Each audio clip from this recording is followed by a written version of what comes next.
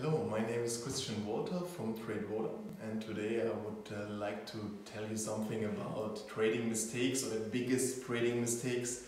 At the end we can make it very easy, because the biggest trading mistake are emotions. Emotions are creating the biggest mistake in trading, and the second thing from my experience is missing stop management. That people just buy something and wait till it will reach a target where they can sell it with a profit. But it's more important to manage your risk, and with managing your risk I mean stop management.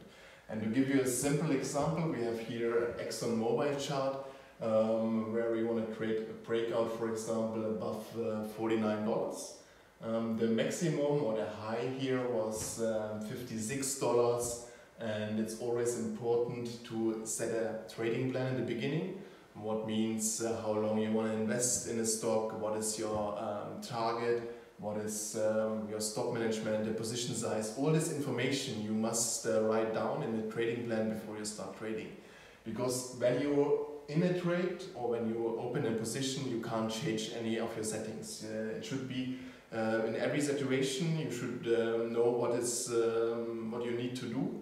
And the best example is here. If I would say I want to have like $6 profit, what means after a breakout of $49, I would close the position with $55, what will bring me a profit of $6 for each share.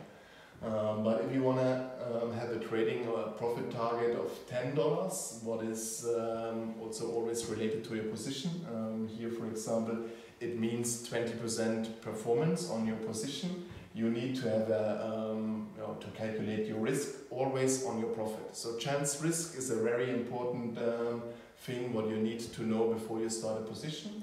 And the important thing here is that you also have a break-even stop. Let's say you have your profit target $10 above your entry.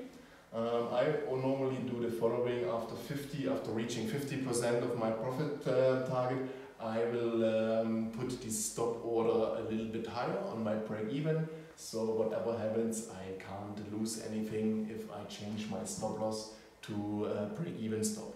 So these are very important facts for the beginning to know. Profit target, stop loss, or even a trailing stop will also help you for the beginning. And you need really to write this down, that emotions can't change your setup. Because if it's written on a piece of paper or on a Word document or anything in your computer, you always need to open this in the beginning to always repeat it, and then it will come to your mind, and any emotion can't change it. This is really the biggest mistake are emotions, to make it short. Because if you have like 10 profitable trades, you will get a little bit greedy, but after 5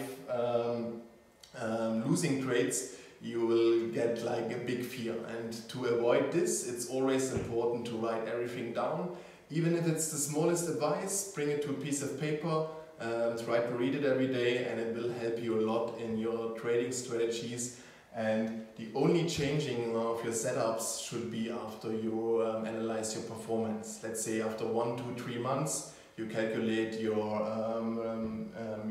performance and your biggest loss, what means your Sharpe ratio, and you calculate your chance risk reward, all this information.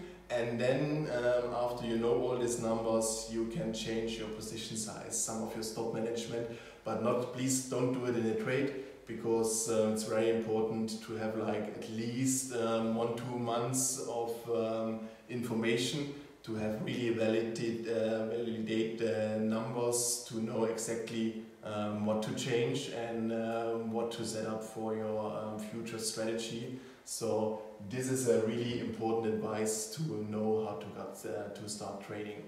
And if you want to know more information about more mistakes and how to avoid all these mistakes, just go to our website, TradeVola.com, and in the next days we will also change our shape or our look of the website, so you will find all this information still on top, but it just looks a little bit different. There's a relaunch of the website just to inform you. And under TradeStation support or also interactive brokers, you will find all the dates for the upcoming webinars now for September and October. But in middle of October we will also do something related to the biggest trading mistakes. So just scroll down, you will find all the webinars with the dates here, and subscribe to the webinars where you're interested in. And if to not miss any of the upcoming videos, please also subscribe to our channel. I would be happy if you see also our next videos here on YouTube. Thank you very much.